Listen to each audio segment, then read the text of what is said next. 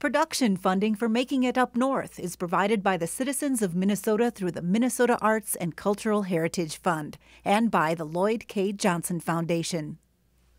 How you feeling tonight? All right, so when I say ready, ready, ready, you say good to go.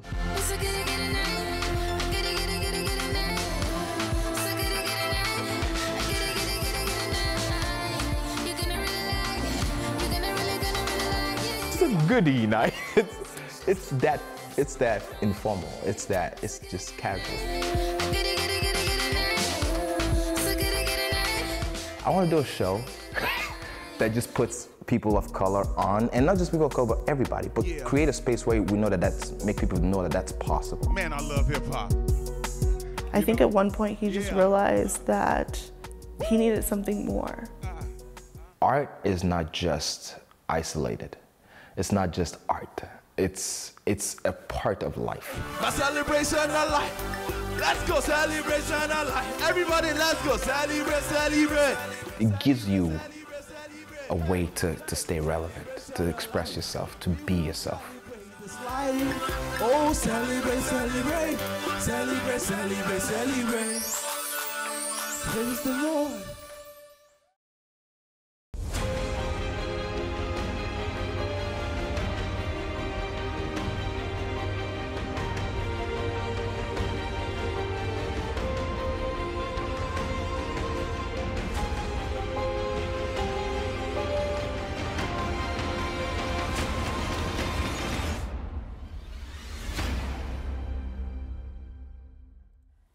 Yeah, I like epic stuff because it's inspiring and it really hits your soul. It makes you feel like you're in an epic movie. Everyone who goes to the theater to watch an epic movie feels empowered and feel like, I am Braveheart. So I wanted to feel like they're the superhero in their own story. I think of my sequences as not being perfect. Like, I'm just gonna play. If I play in this sequence, it doesn't work out. We could create new sequences. I was young. I moved to America. And I couldn't have the a cappella friends I had who could just sit at the street corner and just come up with melodies. And nobody wanted to do that here, and I couldn't have friends like that, so I ended up in a computer and a camera. He wanted people to understand him as an artist, understand, just the deeper person. Now, we just came from Nigeria. We sold all of our properties back home, so I felt I had to make something of myself. I'm the only boy, the myth of masculinity, I have to do something for my family, so I was hustling. I was like in the hustle mode. Like I did my art, all of my time, introverted time was creating art, making music, something. But when we went out, I wanted to show people what we could do. And then for this show, what I'm gonna do is go to episodes. I have all the exports of the videos of most of the shows here. So I'm just gonna bring all the episodes in and start listening, watching them, and nostalgia will take over.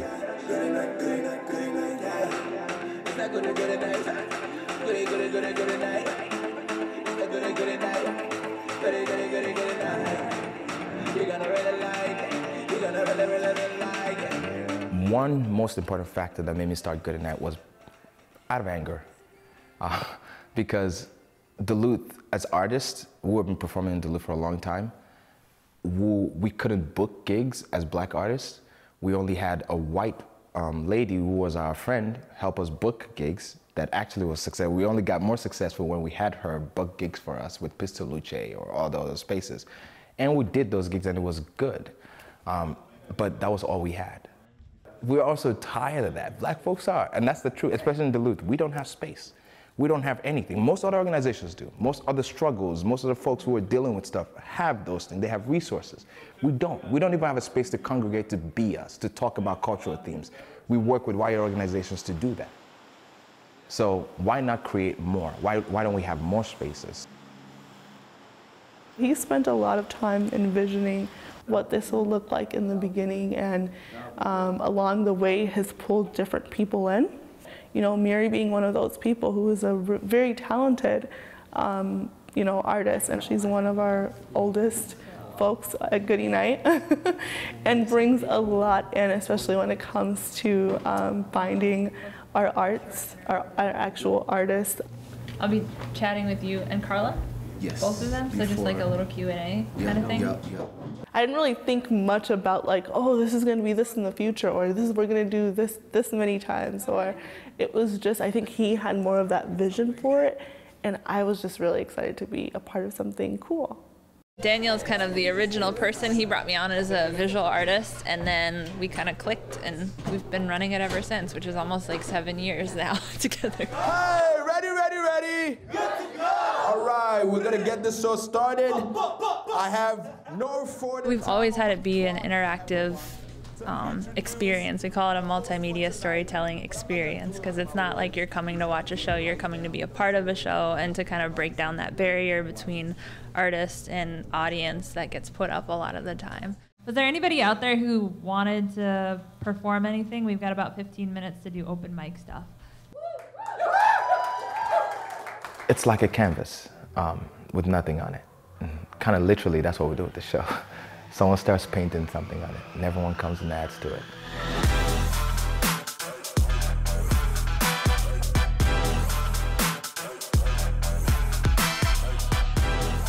All right, how y'all doing? Good night, Legacy, make some noise. All right. The first show that I was in with him, people missed that show. That show was crazy, man. I mean, he had backup singers.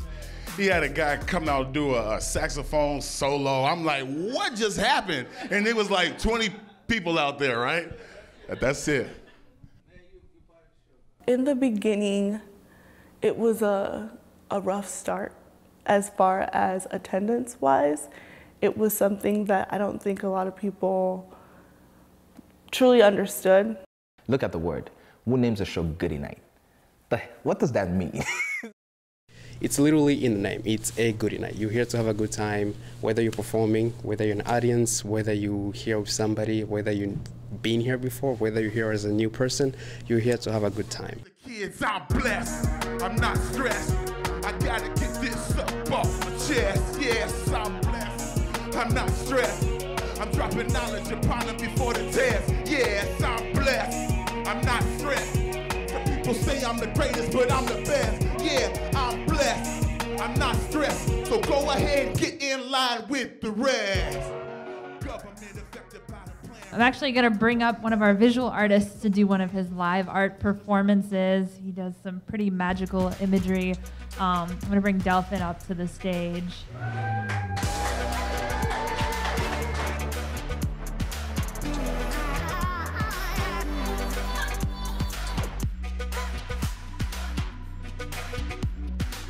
I like telling the story of how I started painting or why I got into arts in the first place.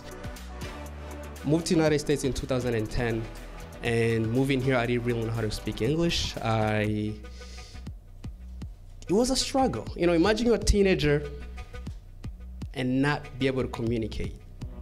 Not because you don't want to, because you can't, all right? So, try to find a way to express myself and tell my stories, and I got into the arts, and which is why today I do what I do.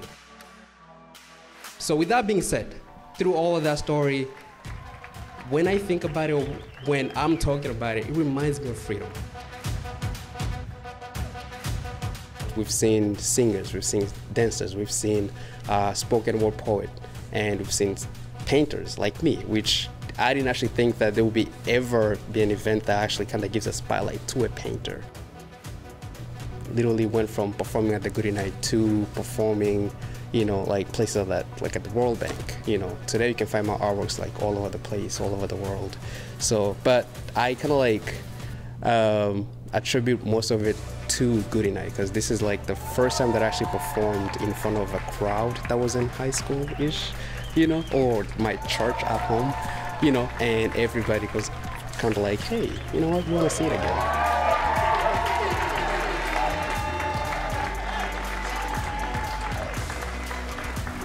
I did a goodie night. The first one I did was probably like 7 years ago, something like that. It's been a while. But he just had me come on and play music, and then the next time it was more to tell my story and kind of give background to who I am and what brought me to where I am in life and all that. So that was really cool to do. And then this time around, I was told they're doing a legacy show and want to bring everybody back. And I was like, sweet, let's do it.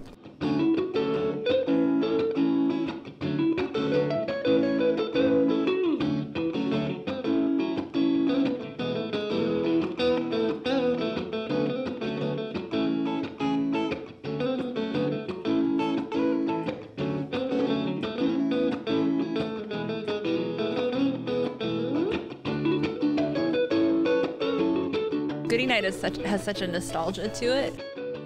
I feel like anyone who's been a part of it like holds their Goodie Night as sort of like this special sort of memory and this night where they just got to connect in a way that's really hard to do in other spaces. It feels like family when we do things with Daniel, and so I'm just glad to be here. Thank you. I wrote a song called Palace. And I wrote it because I was trying to do music in a heavy male masculine culture. Yeah. Royalty. See, there's too much division going on. We gotta figure out a way to come together and bring love, bring the magic. Okay. Yeah, yeah, yeah, yeah. See so much malice, they so callous. I'm setting status, need some balance in this palace. It is a platform for artists and musicians to step out. However, I feel as though it is also a platform for them to be authentically themselves and share their art and their music.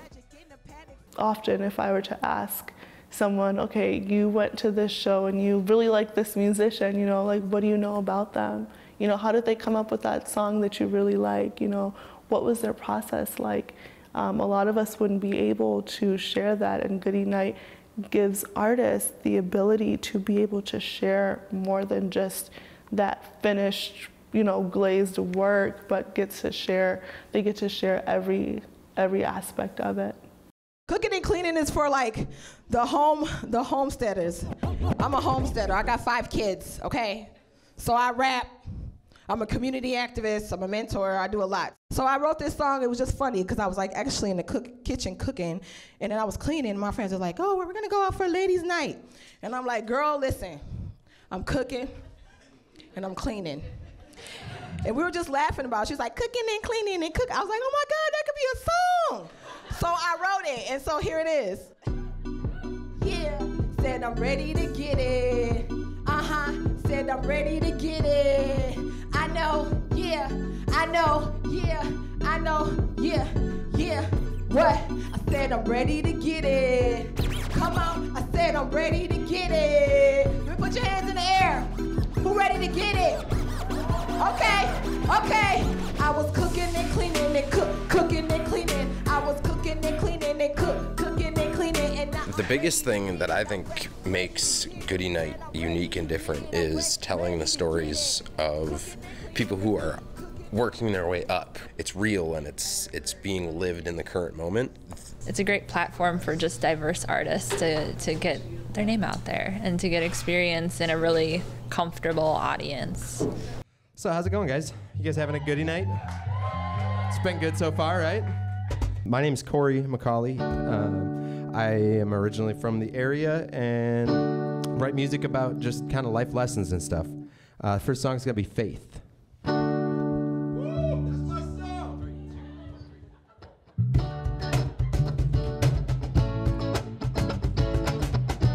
Faith is a song that's just kind of about having faith in yourself, you know, and no matter what you're doing, to keep that faith, because no one else is gonna hold your hand, especially once you reach adulthood. Take a walk down memory lane. Sometimes are good, others filled with pain. Use it as food that fuels my flame. When all that's gone, only passion remains. Sometimes I just sit and cry, holding you out in the emotional binds. So hard to just let go. Admit to myself grow. 'Cause all that I have is a faith that drives. Body with a beating heart and a conscious mind. Let it go and trust my faith. It'll all be okay at the end of the day. Early on, Daniel and Goody Night and all this had a really big impact on helping me progress up. And that's kind of what I've noticed just through the years, even as I've like lived out in Colorado and watched Goody Night from afar, is he continues to find artists that are working their way up and allowing them to tell their story.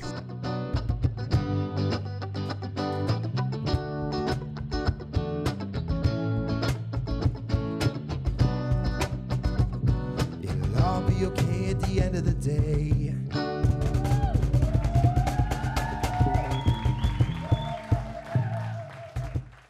I don't even know if Goody Night is going to continue as of today, because a lot has changed. I'm not as young a man as I was.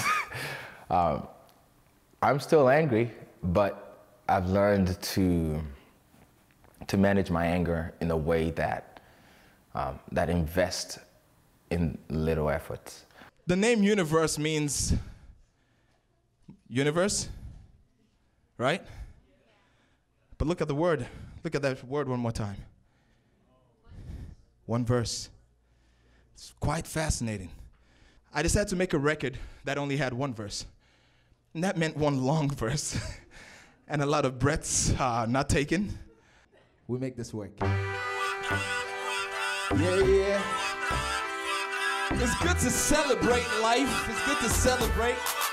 Celebration of life. And I'm grateful for this moment, so this is the first song that came to mind, so we're gonna try it out. Celebration of life. See, we getting more than deserve. How can we be so reserved? I'm happy I'm here for this moment with you, dust to dust. Uncertainty, the reason for joy. Don't be afraid. Praise the Lord. Yeah. Praise the Lord. My celebration of life. Let's go. Put your hands together. You have to figure out what your personality is and who you are and live in what that realness. That happened for me after my dad died. After that happened, I reevaluated what that meant for me. It's not necessarily the end product. It's not the fullness of time. It's not perfection. Success is, to me, naturally where you're investing. If you invest in your family, that's success. If you're investing in your art, that's success. That initial process is where I define success. I don't often define it anymore as the end product, because if I continue to put in what I need to put in the initial moment, I have no doubt that eventually things will give. Celebration of life. We will celebrate this life. Oh, celebrate, celebrate. Celebrate, celebrate, celebrate. Praise the Lord. Praise the Lord. My celebration of life. Artists, come up. Visual artists, musical artists. We're gonna do the Q&A. I tell Mary, I say, you are Goody Night. Mary is Goody Night, because to have artists like Mary Delphin, who had that platform, to feel like this is what means something to them and be a part of it and forge it into what they want it to be, that makes me happy. I've never actually got the courage to actually get up on stage for anybody, so. Last year I played with my friend and we're always so nervous about, oh, we cannot make a single mistake, everything's gotta be perfect. And this was the real first gig where we messed up completely and everyone was like, yeah, you sounded great, and we still had fun. You're always the artist behind your work, but you never get to be just yourself, you know? So it's a great space for that. Just trying to get by like us all, because things are crazy right now, but so I use art to save me. But I always said that Goody Night kind of was like the theme song of like my transition into like really believing in myself and not trying to fit into a narrative of what it means to be a rapper. It's educational, it's inspiring, it's relaxing. It's a Goody Night, yeah. It takes form on its own. Being in this community is difficult, it's tough, but we had to figure out a way to be in it, and this is one of those ways. Goody Night has been my outlet of finding myself.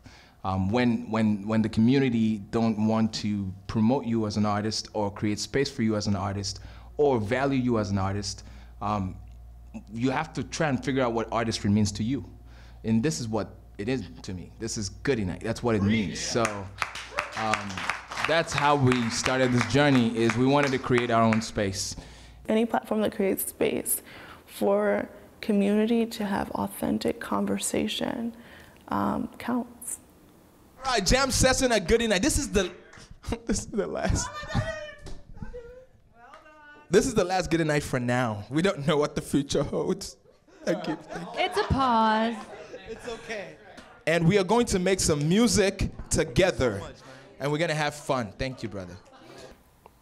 I could sit here and talk about how I know it's gonna change someone's life, but I can't get someone to come.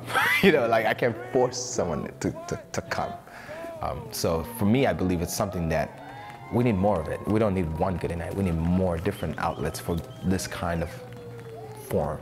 And I encourage people to go out there and create it and start it. No, it's not over.